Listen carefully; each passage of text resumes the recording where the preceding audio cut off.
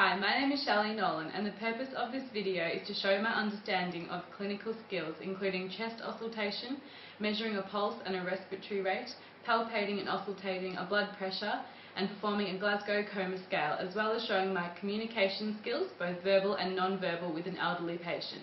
This video was created on Thursday the 9th of May. I will first undertake a Glasgow coma scale, also known as a GCS. This scale assesses the patient's motor response, verbal response and their eye coordination out of a total of 15 potential points, where 15 is a score of a healthy person and the lower the score, the worse their condition. Jones, is it okay if I ask you a series of questions today? Yes, that's okay. And so are you aware of your full name? Yes. And what is that? Walter Jones. Thank you, Mr. Jones. Now, do you know what day it is today? Yes, it's Thursday. It's Thursday, that's right. And do you know what month we're in? May. May, okay. And do you know the season? Autumn. Autumn, that's right. And do you know what year we're in, Mr. Jones? 2013. That's right. And are you able to reach up and squeeze my fingers? Yes. Thank you. You can release now. Thank you. As Mr. Jones was able to answer all of my questions, he was well orientated and knew who he was and the exact date, so Mr. Jones scored a 5 for verbal response. As Mr. Jones was able to reach up and squeeze my fingers when asked to, he received a 6 for motor response. When I was asking Mr. Jones the questions, his eyes were directed at me and had spontaneous closing and opening. Mr. Jones scored a 4 for eye response. His overall GCS score is 15 points. When measuring a pulse, you are feeling for rhythmical throbbing of the arteries as blood is propelled through them. Pulse is measured by beats per minute and is usually measured at the radial artery. A fast pulse may indicate infection or dehydration, whereas a slow pulse may indicate a strong, healthy heart. The respiratory rate is the number of breaths per minute. For a man of Mr. Jones's age, which is 78 years old, the normal respiratory rate should be between 12 to 20 breaths per minute. Mr. Jones, would it be okay if I take your pulse today? Yes. And have you had it taken before? I have. You have, so you know what's involved today? Yes. Okay. Do you know what your normal pulse is? If you can just turn your arm over for me. No, I can't remember. No, that's okay. So I'm just going to put my 2 fingers on your radial pulse and I time it for 30 seconds and then I'm going to times it by 2 to find the rate per minute. And without Mr. Jones's awareness, I'm also going to take his respiratory rate. It's easier to take this without informing the patient because when the patient is aware that you're observing their breathing, it tends to alter. So in the second 30 seconds, I will take his respiratory rate and then I'll report back. Okay.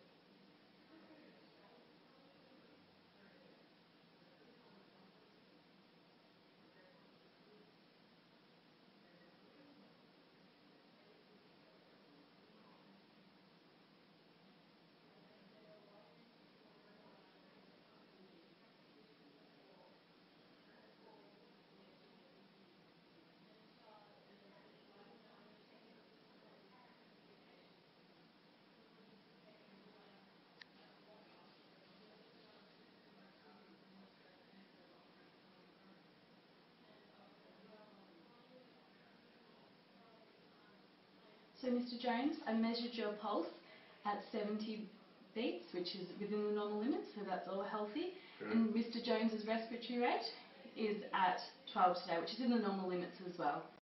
Now I will palpate and auscultate a blood pressure. Blood pressure is the amount of force your blood exerts on the walls of your arteries as it passes through. It is measured as systolic blood pressure over diastolic blood pressure, where systolic indicates the pressure in the arteries as the heart squeezes out blood during each beat, and diastolic is the pressure as the heart relaxes before the next beat. Mr. Jones, I'm now going to take your blood pressure. Are you happy for me to do that today? Yes. Yes. And have you had your blood pressure taken before? Yes. You have, okay. Are you aware of what your usual blood pressure is? No. No, that's okay. So I'm just going to put this around your arm if that's okay. Yes. Just around your bicep. Okay, Now, if you turn your arm over and if you just relax, let's put this over here. Now, I'm going to pump this up in a moment. You're going to feel some tightness in your arm. If it does get too uncomfortable for you, just let me know and I'll release straight away, okay? Okay. So now I'm going to palpate his blood pressure. So you pump it up over 150 and then you slowly release.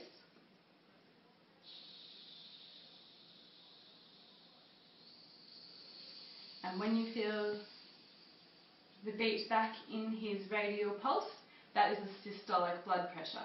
So Mr. Jones, your systolic blood pressure today was at 110, which is within the normal limit, so that's very good to hear.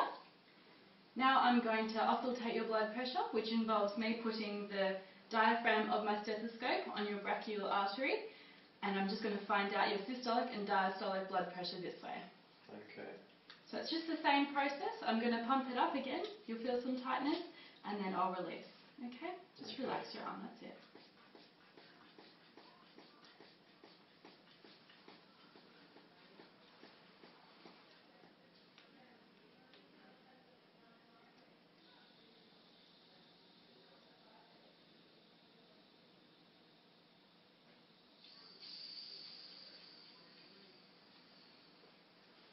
So Mr. Jones, I got your systolic blood pressure at 110 on 70, which is within the healthy limits again. So thank you for letting me do that. And you can relax your arm and I'll just take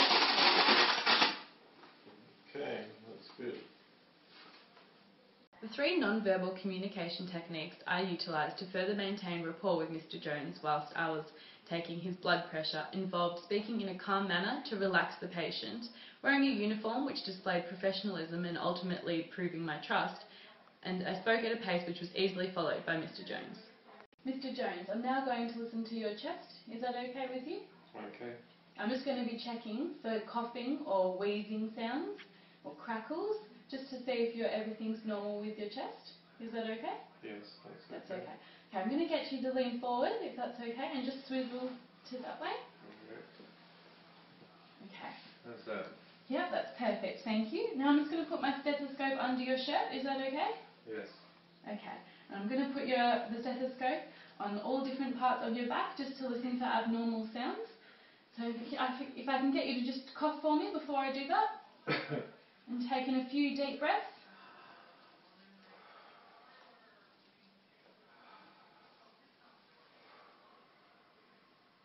Yeah, that's perfect. Now I'm just going to put my stethoscope under your shirt here.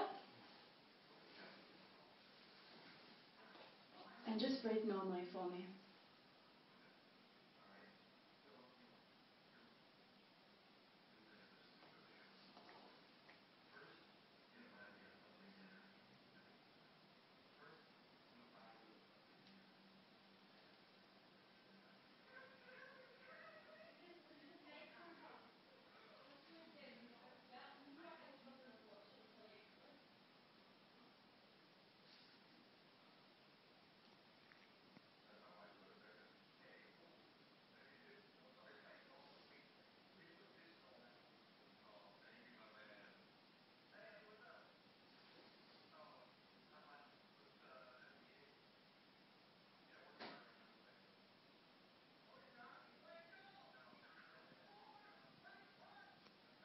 That's it, just breathe normally.